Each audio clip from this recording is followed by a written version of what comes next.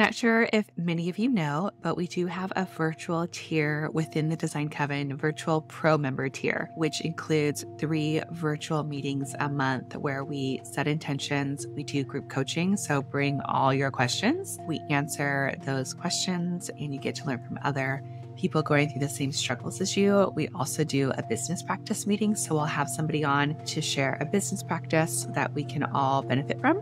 And then we also do a product training. So getting a sustainable, eco-friendly line to come on, share who they are so that we can be supported with other like-minded businesses. And if you're not quite ready for pro, you can always join our free community where you will connect with other like-minded holistic interior designers. You don't have to be an interior designer if you are kind of just dabbling or you're aspiring or you're looking into this field.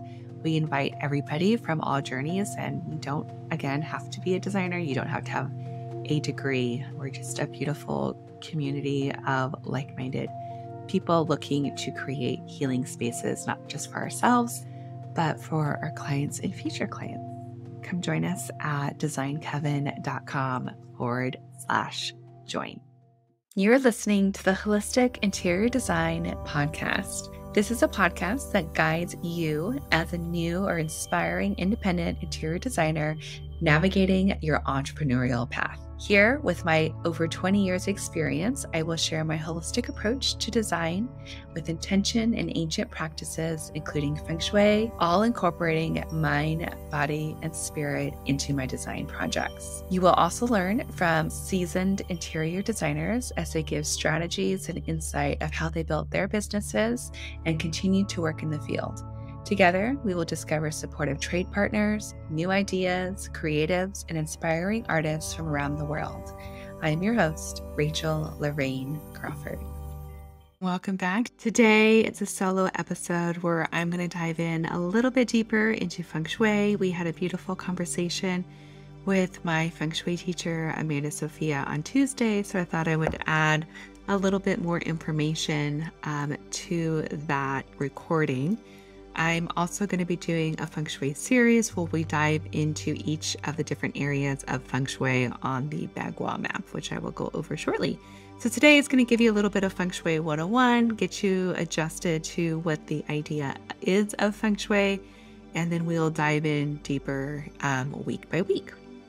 So before we start, I'm going to go ahead and ring our bell to set the intention of creating sacred space, calling in our higher self into the present moment.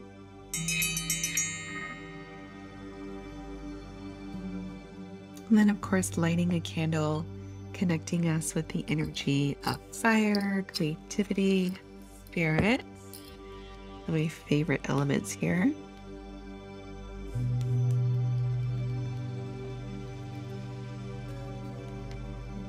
Got a beeswax candle going. And I do have a tea that I'm drinking. Of course, it's Paru's Earl Grey with lavender, cornflower, and bergamot oil. It's got a gorgeous rust sort of color to it. It's really, really beautiful. Reminds me of the sun setting. And the lavender on this is very floral and very present. So if you're not a lavender person, I wouldn't recommend this, but if you love lavender, this is definitely the tea for you. It's a really beautiful twist on Earl Grey. And then we do have our card that I'm pulling today for us, and I'm obsessed with this new deck that I just received. It's the Radiant Crystal deck by Carrie Snook, and her business is called Bouchette Design. And her cards are just absolutely stunning. The cover on this, on the box, is some beautiful flowers with crystals together, and her deck features crystals with flowers, which is really a beautiful combination. What's really neat about her deck is you don't need to have a guidebook. She's got the crystals on the front of the card, and then on the back she has a corresponding chakra, a vibration number, the astrological signs, affirmations, the energies, and then of course a flower correspondence, which is really cool. So I'm going to pull all of us a card for today, connecting us with the energy for this episode. And we have Sunstone. And then the words below is empowerment, freedom, and originality with Sunstone. Absolutely stunning. The vibration is the number 1. The primary chakra says sacral. We've got Leo and Libra in this Sunstone sign or crystal. Affirmation, I shine from the inside out and full of joy. Her energies that she is corresponding this to is Sunstone draws in luck and good fortune.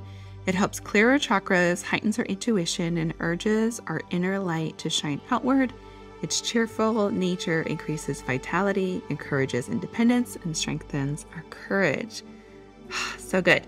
And the flower is the tassel flower, and that's for creativity, joyful, and brightness. Stunning. Yes, this deck is just one that I'm absolutely obsessing over, and I will be pulling many more from this beautiful array of cards. And I'm going to be pulling this for our Patreon group, which we meet on the first Tuesday of every month. So if you're in Patreon, I'm pulling crystal cards for us on Tuesday. And if you're not a member, you can always sign up. The link is in our show notes. We have fun over there. Okay, so we're getting into Feng Shui. So Feng Shui means wind and water. So we're connecting with the energy of life when we connect with wind and water. Those are both 2 elements that are always moving, always changing. And when I'm talking about Feng Shui here, I am diving into the classical Feng Shui. That's the schooling that I was taught in. I was taught in also Flying Stars, which is can get very complicated. We're not going to get into the complications of that. We're really just kind of touching the surface here with some Feng Shui principles. There are 3 principles of Feng Shui, and they say that everything is alive. So in Feng Shui, we believe that everything has a spirit. We believe that everything is connected. All of us that are here listening, everyone that's sort of on this planet, we're all connected somehow, and that everything is changing. So things are always changing. If you think about the seasons changing, weather's changing, our bodies, emotions are always changing. So there's always this change that's happening. Okay. And with Feng Shui, this is really a technique that we get to use to shift the energy of the qi. And qi is just another name for energy. So when we use Feng Shui, we're intentionally shifting the energy of the qi so that it moves in a way that is supportive for the people that are living there. So at times we might want a lot of stagnant energy to move faster, or if energy is moving too fast, we want to slow that down. So there are 3 different kinds of luck. There's our heaven luck, which is sort of our horoscope. The signs that we're born into, the times that we're born into. And then we have human luck, which is our own responsibility, our own efforts, that we are here to overcome obstacles and improve our situations with positive thinking and creative ways of overcoming these dilemmas and challenges. And then we have earth luck. And earth luck is where Feng Shui comes in, because that's manipulating the energy in our environments. That's being able to change how we're receiving energy. And the goal of Feng Shui is to create a space that is energetically supportive in our earth luck energy. So wanting to move that qi, wanting to get things going, and having things being supportive. So with qi, we're working with a couple different energies. We're working with energy of yang, which is going to be our outward energy. It's going to be more of the masculine in a way of it's being more showy, more outgoing, louder energy. And then we've got a yin energy, which is going to be more subdued. It's going to be a bit more quiet. It's going to be slower, and it's going to go within. So we have that yang energy of the outside and the yin energy of kind of the internal. And we're balancing these energies out. And with Feng Shui, we are working with different elements. So, and again, with that, the elements balance themselves out. So we make sure that each of the spaces are containing these elements. So I'm just going to go through the elements in general. In this series, we're going to dive into each one of the elements in more depth and really talk about more of their attributes. But The energies that we would be working with at Feng Shui is going to be the element of wood, which is the energy of growth. So when I talk about wood, I'm talking about bringing in live plants, plants that are going to reflect what's happening with our health. So we're going to want to make sure that the plants that we're bringing into our home are alive and healthy and are taken care of, because that's going to represent our own internal health within our bodies. Metal is an energy of fabrication, man-made energy. If you think of business and trade, it's just going to have this energy of exchange and commodities. Then we've got water, and water is an energy of abundance in the way of money. It's also in the realms of emotions. Water is going to play, and we always want to make sure the water is nice and clean, especially if you have a fountain, making sure that it's nice, clean energy, because it does represent the flow of life force energy. And then we have fire, which is a transformational energy. It's an energy of creation and destruction at the same time. And then we have earth energy, which is going to ground us and balance us and keep us centered. So those are the 5 elements that we use in Feng Shui, and they all have their part in balance. And then we get into what's called the Bagua Map. So the Bagua Map is really a map that we can place on top of our floor plans to kind of get an idea of 9 different areas in our life. They represent the 9 areas. So I'm just going to go through each of those areas, the direction that they're in, so you can kind of get an idea of how these areas can reflect what's happening within our lives and within our bodies. So at the center is our core. So the center is going to reflect health, unity, self-love, self-acceptance, and gratitude. I love putting altars of health into the center of our homes. So this is really going to show that beautiful unity and connection, and it's connected to the element of earth. So this is our center, this is our grounding, this is our foundation. When we go to the north, this is going to represent our life journey and our career, and the element there is going to be water. So really being in flow of all of that and making sure that, and typically we like to have the front door in this space because that's the opening of this chi, the opening of these opportunities and life journey path. And then if we go to the opposite side, that's going to be the south. So the south is for fame, it's for reputation and recognition. And that element is fire. So that's our light, that's how we are seen in the world, that's how we shine. And if we go to the west, we're going to go into the space of creativity, inner child, new beginnings, fertility, and that's going to connect us with the realm of metal. So that's the element of metal. And then if we go to the east, just the opposite of west, that's going to be our family and community space. So I love having ancestor altars in this space. If possible, I love having dining tables in this space. It really connects our family here, or your family room could be in this space, which would be really beautiful. And the element there is wood. So bringing in that life energy of plants. And now if we go to the southeast corner, that's going to be the space of prosperity, wealth, and abundance. So that's our money corner. And everyone always asks, where's the money corner? What do I need to do there? And in that space, that's connected to wood. So definitely bringing in some beautiful plants that are growing. You can bring in crystals into that space. With all these spaces, it's going to be really important to be clutter-free and not have anything in that space that's going to stop energy. If we go to the opposite side of that southeast corner and go over to the southwest corner, that's where we have love, relationships. Our love life is in that corner. So that's going to be the element of earth. So connecting down into the earthly elements. I love putting crystals in there. Rose quartz is my favorite for that area of the home. And if we go to the northeast corner, we're going to head into the world of knowledge, self-cultivation, wisdom, intuition, and meditation. This is a beautiful space to have a meditation room or to sit with intention. And this could also be, just the corner of the space, the corner of the room that you're working in. But as a whole, that's going to be the area that's going to cultivate all of that beautifulness. And then we have on the opposite of that, the northwest corner, and that's for helpful people and travel. So that's going to be a space if you're looking for a mentor to come in, somebody to help you in your business or to help you get to the next level.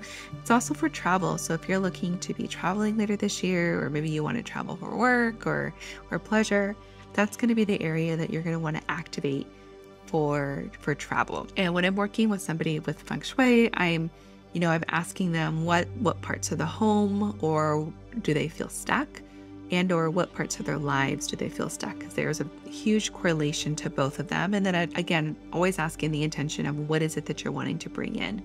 And then we can look at their home, look at the space, see what's stuck. I can read a lot about different parts of the house just by looking at it, reading into the energy.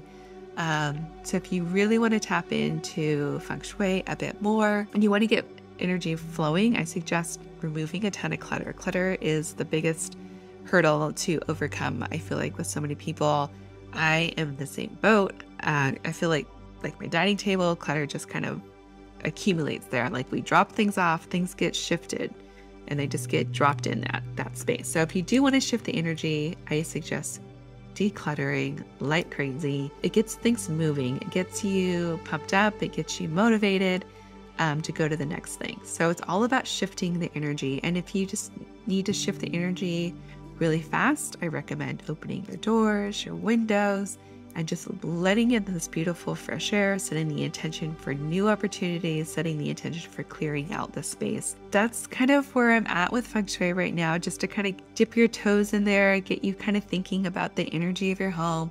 I like to think of, a river or a stream going, and whenever it kind of has a bend or there's like a weird little, alcove, the water tends to get stuck there.